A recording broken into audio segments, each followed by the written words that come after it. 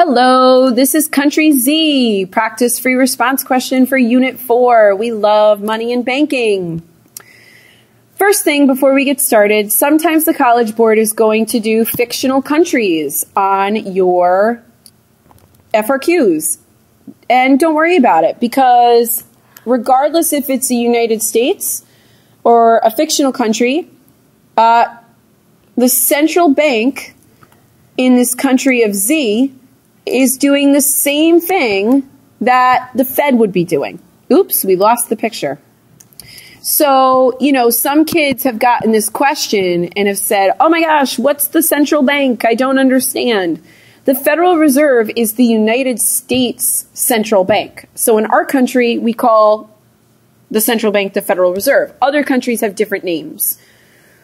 So here we go. The required reserve ratio is 10%, and that we're going to assume that the central bank sells $50 million in government securities in the open market. Just a little note, when we sell bonds, we're trying to make the money supply smaller. So that is really important information to think about. Calculate each of the following. The total change in reserves in the banking system. So once again, the Fed is going to sell the bank's bonds. So instead of the banks having cash, they're now going to have a bond.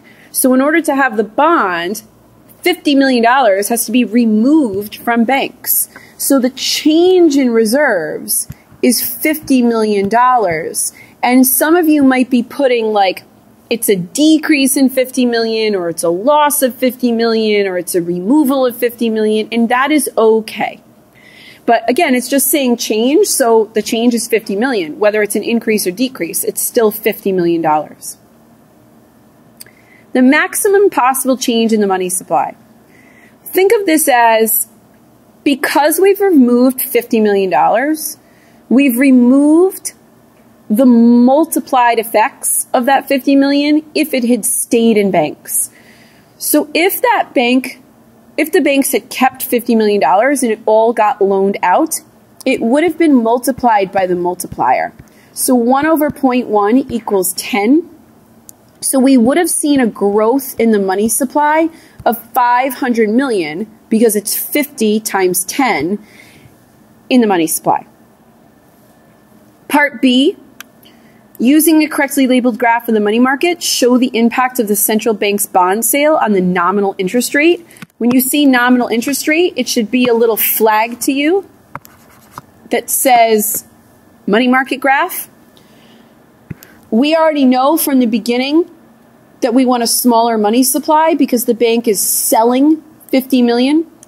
Not often do we get a free response question where we're moving the money supply to the left, but it happens. And I want you to be confident when you get a question like this, that it is possible. I feel like sometimes kids say, oh my gosh, we never move it this way. Is that actually true? Can it actually happen? And the answer is yes. So the money supply is going to shift to the left. The interest rate is going to be increasing. So the interest rates increase, and actually let's throw a little nominal in there at the top as a caption. What is the impact of the central bank's bond sale on the equilibrium price level in the short run? So while we don't have to draw this particular graph, I think it's actually really important that we visualize the aggregate demand and aggregate supply graph, because that's the graph that talks to us about price level. So you have to visualize in the short run, and let's just pretend it's a fully employed economy, and I actually don't even think it's that relevant to put a long run in, but why not? I love the long run. It's good to have it around. So interest rates increased. This is going to affect aggregate demand negatively, because anybody who's sensitive to interest-based purchases, which are people and businesses and even the government, are going to consume less. So interest-sensitive consumption is going to decline. And this is going to lower the price level. So again, we didn't have to draw this graph, but I feel like in order to figure it out, you have to visualize it. The next part of the question builds on part C, so you got to get part C right to do part D correctly usually. As a result of the price level in part C, are people with fixed incomes better off, worse off, or unaffected? Explain.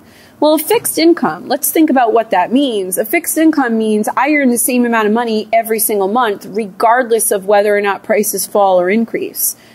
So let's just say I'm earning, I don't know, $2,000 a week, which, by the way, pretty good income. $2,000 a week, no matter what. If I all of a sudden am living in an economy where everything fell in price, my $2,000 suddenly has more purchasing power. So I'd be better off. And it's because my $2,000 has more purchasing power now that everything is less expensive. So I'm going to scroll down to the rubric like I did before with the other question. You might have to pause, but again, this is what we're looking for.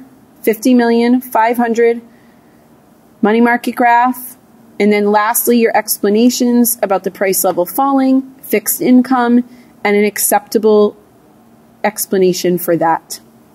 So if anything was fuzzy or you need to go back and look at it again, pause, go back, re-listen, reread.